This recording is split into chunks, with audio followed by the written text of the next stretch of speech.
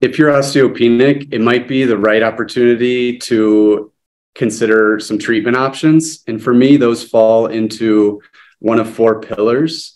One being nutrition and medication management, two being postural, three being strength and impact training, and four being balance. So those are kind of the four buckets that when people come in to see me, I want to know where they're at on each of those different sectors.